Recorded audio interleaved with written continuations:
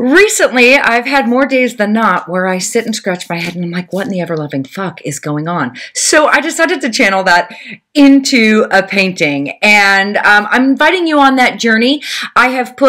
It's a 3-part series. It's free for everyone over on Patreon, but I'm going to share with you here the paint mixing portion of the painting, and then I'll put a link below in the description, and you can either go directly there and watch all 3 lessons over on my Patreon, or you can watch this one and decide if you'd like to paint with me over there on Patreon. But it is not for the weak-hearted, because I'm given the middle finger, and that's what I wanted to paint, and that's the expression I want to give, and I think it's important for artists to be able to express. That is the role of artists in our society. It is for us to speak the things that others feel, or speak things that we feel. So I'm inviting you today to join on the bandwagon of painting with me. We're going to do paint mixing. I'm using acrylics, and then we're going to do a figurative photo of me, but just, you don't have to do my photo. You can just watch along and then do something of your own. But I just really think that watching an artist in their process, sharing it, is kind of valuable. So come on over. It's free, and join me on over at my Patreon.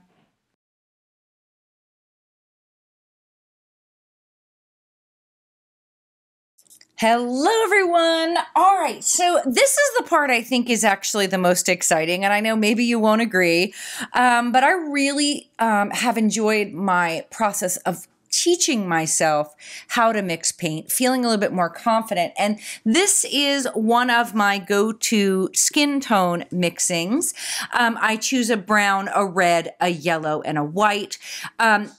Always I choose titanium white and yellow ochre, but sometimes I mix up the reds and the browns just to see if I can get a warmer or cooler, just play with the mixture. For today's mixing, I'm using titanium white, yellow ochre, cadmium red, and burnt umber light. I've also used like naphthol red. I've also used raw umber. So just, whatever you have around is perfectly fine, and you're going to make a skin tone that will come out generally similar, but it might have more warmth to it, or it might seem cooler, and just play around with what you have. And if you certainly wanted to warm it up a little bit more, you can put more red and play around like that. Now, if you go to the Golden Digital Mixer, and I've done several videos on that, you can actually figure out how much of each color to put in there. But because I've done that before a dozen times, I am going to tell you right out that you will need more yellow than any of the colors here. And I'm also putting out on my palette open medium. What is open medium? Open medium allows you to reconstitute the paint a little bit as you're working. So if it dries out, or it dries so quickly that you can't get the blend you want, a little bit of that medium in the paint will kind of give you a little bit of a wiggle room or a little extra time. It will also, you can probably spray with a little bit of water and reconstitute it if it's not totally dry yet. But if once it's totally dry, you can't reconstitute like watercolor. But it's just a little additive that I find helps me get the blends that I like. I do prefer painting portraits in oil, but I'm painting in acrylic, and the paint dries quicker than oil. And so it's what I have to add into there to kind of make it easier for me. It's like my own personal crutch. All right, so I am mixing what I like to call a mother color. I've used this term before. If you've taken my classes, certainly you've heard this term before. The idea of a mother color is I'm going to take these 3 colors, not the white yet, because the white's going to be the tint. Brown, red, and yellow. I'm going to mix those in different proportions. I already told you, more yellow than brown and red, to make something that I call the mother color, but also that I believe could be a skin color. Now, this skin color, if we're thinking of a value scale, might not be absolutely perfect middle ground. It might be closer to the darker side of things in this case instead of the lighter, but that's fine. If you've got a value scale, and when I say value scale, think of like a gray scale where it starts at white and it gets a little bit gray or darker gray until it gets to black. And if you had 10 of those spots on the scale, and if this was to be center, it would be a 5. This might be something like a 7. So it's a little bit darker than the middle of the road grayscale color, but I'm okay with that. One of the things that I do to make sure this color is going to work for me is I will take it and tint it so that I can see, like, when this gets much lighter, do I feel like that skin color? And if I do, then I'm like, okay, this is a great color. So I feel like that works for skin. One of the other really cool things is no matter what your complexion is, you can make a mother color and either make it darker or lighter. What I mean by that, let's say you are a dark-skinned person. Maybe this is not your 7, this is your 4. Then you would add brown, or in this case, raw umber or burnt umber light. Sorry, I can't even figure that out. Burnt umber light. Add more of that, more of that until you get to the darkest complexion that you want. Because I'm painting myself, I am not dark skinned, so this is a good 7 for me, and I need to make more lighter values. So my 6, 5, 4, 3, 2s, and 1s will take this mother color and have white added to it, as opposed to making several variations of a darker value of it. I hope that makes sense. This is kind of a quick synopsis of the color mixing, but I wanted to make sure I cleared that up. And if you have questions, just put them in the comments. No worries, I'll answer them all. You saw me add a little bit of that medium into there. That I added into the mother color. This makes it an open medium. You can actually buy golden open paints, which is basically the same paint with this medium in it. And I'm adding that to the mother color and then making all of the other values from the mother color. Again, value is the word used to measure the intensity of light or darkness, shadow, and light. I added to my mother color. You saw me, I put my mother color in the mix, but I also have a little bit of that mother on my palette. Sorry, put the mother color on my Stay Wet palette. Still have a little bit more on my glass palette. And I'm mixing some burnt umber light into that to make a darker value, perhaps an 8 or a 9. This is a darker value than the current mother color. I took the mother color and just added brown. I don't go to that red again. And if I do, it's because I'm trying to play with a tint of a color or bias of a color. I want something that's just a little bit more pink, but I don't want the mother color to be. So I take this mother color and I mix brown to make it darker, and I mix white to make it lighter, and I'll have what I call steps, different values pre-mixed. You can see here we've got the mother color, which I'm saying is kind of like a 7 on a scale from 1 to 10. And then I have this next value, which is darker. Let's call this an 8. I don't really need to go too dark. I'm not that dark. And I can use the regular color out of the tube.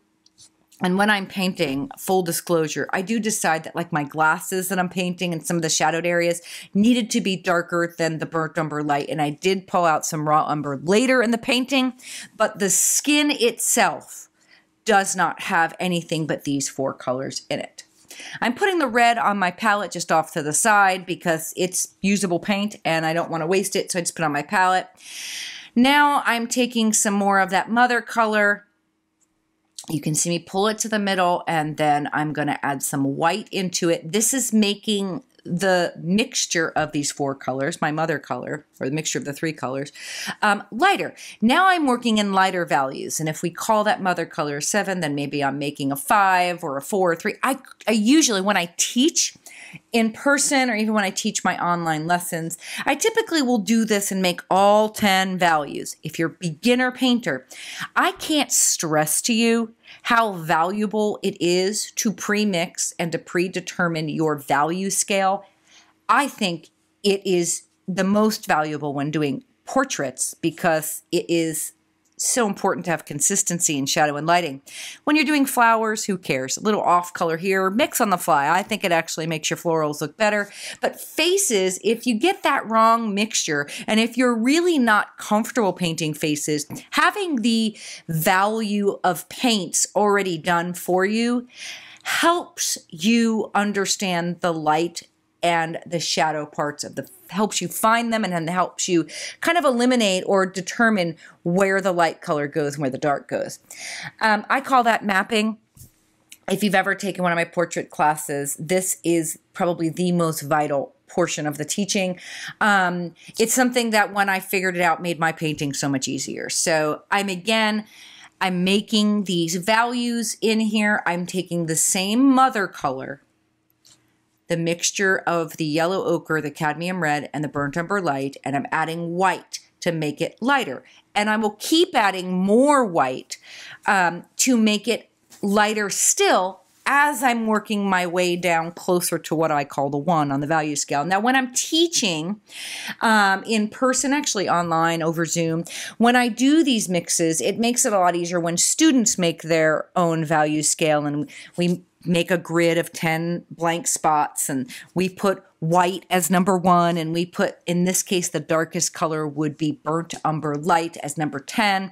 We mix a mother color, and I decided in this one that was going to be my 7, but the mother color can be anywhere on your grid, especially on your complexion. I decided in this case it was going to be 7, and then I would map in 8, 9, 6, 5, 4, 3, 2 by just making the color either darker or lighter as we make a value scale. And that gives us a language when I am teaching that this area looks like a 3, and this area looks like a 5, and this area looks like an 8. And it doesn't matter what your color values are, whether you are darker complected or lighter complected. A 7 is still going to be a 7. A 6 is still going to be a 6. It's all a really great way to take the math out of painting. It, for lack of a better thing, dumbs it down, but it actually dumbed it down to a place that I understood it. I had taken, God, if I even told you how many classes I've taken on color theory, the color wheel, it's gross. I learned nothing. And this was the way that I synthesized all that information and came up with my own kind of way to process it. And I hope it means something to you. I hope it clarifies.